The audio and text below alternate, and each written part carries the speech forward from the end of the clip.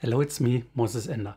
After doing now a couple of videos on battery safety related topics, I thought it's now time to talk about what happens in case a battery failure results in a fire or explosion. The more scientific nomenclature for such a catastrophic failure of a lithium-ion battery is thermal runaway. In this video, I will cover what a thermal runaway is and what exactly is happening in the battery while it occurs.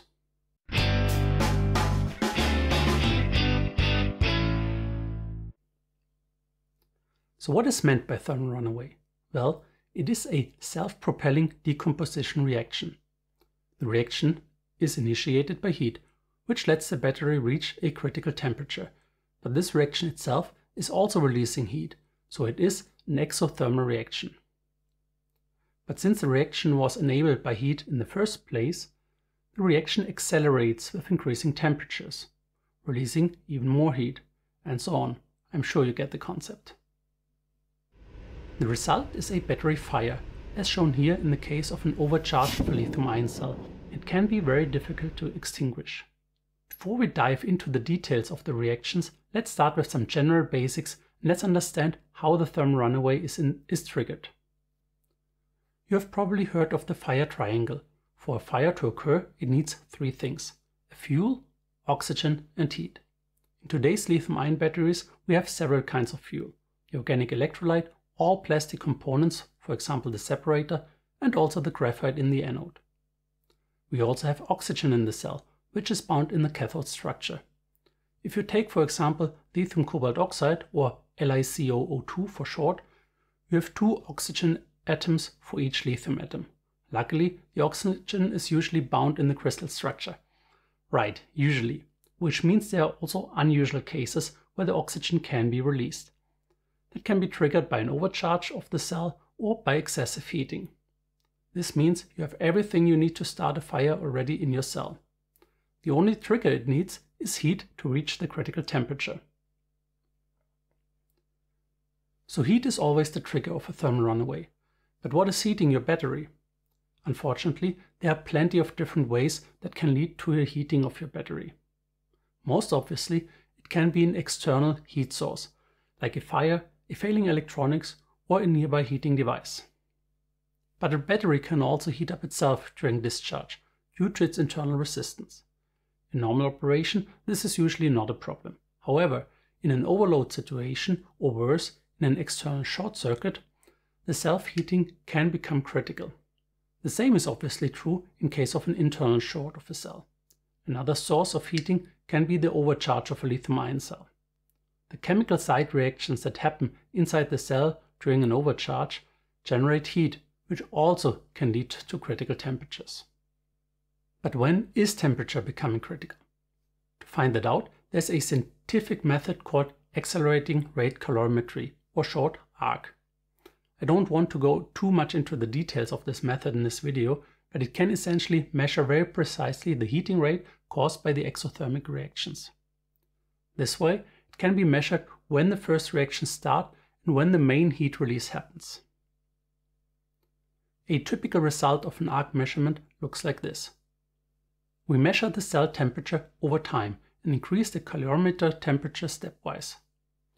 Then we wait until the temperature has stabilized. If it's stabilized, we apply another heating step and repeat again. This is called the heat-wait-seek method, and we continue with that stepwise heating until the temperature does not stabilize anymore. This is the case if an exothermic reaction starts that leads to self-heating. From that moment on, we just wait and observe the temperature evolution. Since several types of reactions happen in a lithium-ion battery, that curve is not increasing smoothly, but it depends on when the different reactions start. So what we see here is that the first reactions seem to start at around 90 to 100 degrees C. And the really rapid temperature increase happens somewhere in that range of 180 to 200 degrees C. Between the first onset of the side reactions and the actual thermal runaway, there are hours, and the only reason it results eventually in a thermal runaway is because the calorimeter applies an adiabatic condition to the battery. In a real battery, the small amount of heat generated by the side reactions would be easily dissipated to the ambient. Only once you reach temperatures that are closer to the 180 to 200 degrees C, a real thermal runaway will be unavoidable. These different phases of the self-heating of a lithium-ion cell are due to different reactions that happen inside the cell. It all starts with a breakdown of the solid electrolyte interface, or short SEI. At higher temperatures, the electrolyte reacts with the anode, and eventually the cathode material collapses, which together with the subsequent reactions releases the majority of the energy. This is shown in this X-ray video from Donald Finnegan, where you can see the rapid structural change during the reaction, and all of that happens within only 1 second. What is important to understand is that the total amount of energy released during the rapid phase of the thermal runaway is about 2 times the amount of the stored electrical energy. So if we take a 3 amp hour 18650 cell as an example, it has an electrical energy content of about 11 watt hours. Translated into joule, it is about 40 kilojoule. That might not sound that scary, but the dangerous part is that the battery has got the required oxygen for the reaction included. Therefore, the combustion happens much faster and it has some explosive power. This paper of Zhao et al. Presents a calculation of the TNT equivalent based on the recorded pressure curves. One fully charged 18650 cell, with 2 amp hour in this case, had a TNT equivalent of around 5 grams according to their calculation. One important thing to note is that most calorimeter experiments are done in an inert atmosphere. That means the measured amount of energy is only originating from the reactions that occur between the components of the cell under investigation. What is neglected is the combustion energy of the released gases and of some of the solid content that can burn if exposed to the oxygen of the ambient atmosphere.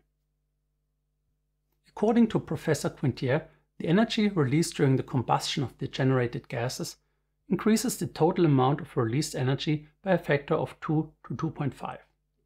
So even if the overall amount of energy might not be huge, especially for small cells, the rapid release of this energy is what causes a problem and makes it potentially dangerous. That is of course especially true for large automotive or stationary lithium-ion batteries that contain a couple of thousand times the energy of a single cell. Fortunately, the explosive power doesn't scale in the same way, since a battery consists typically of many cells. Still, if you consider an 80 kWh battery pack, the total heat released if it catches fire is in the range of 1.1 to 1.4 gigajoule. That corresponds to something like 40 to 50 liters of gasoline. Not so different than what you would find in a fully fueled vehicle. So if the amount of energy is not so different, let's take a look what makes a difference if a large battery pack burns. If one cell goes into thermal runaway, the heat is in many cases sufficient to trigger a subsequent thermal runaway of a neighboring cell. This process is called thermal runaway propagation, and this is what this video shows. You can see and hear how the individual cells ignite or explode. And this effect is also what makes battery fires potentially so dangerous. Once the first cell went through its reaction, it might seem like the fire has ended, but the heating process of the neighboring cell might already have started. For that reason, it is essential that you continue cooling a failed battery, even if no fire is visible anymore. This is also the reason why the firefighter sometimes dumped a complete electric vehicle into water after it caught fire. Only if the battery is completely cooled down, it can be considered safe. This brings me to the end of this video. I hope you have learned something new and you understand now why there are so many different safety mechanisms in place to avoid the nasty thermal runaway in the first place. If you found this video interesting, please leave a like and hit that subscribe button. Thanks for watching and hope to see you again in one of my next videos. Till then, stay safe and stay charged.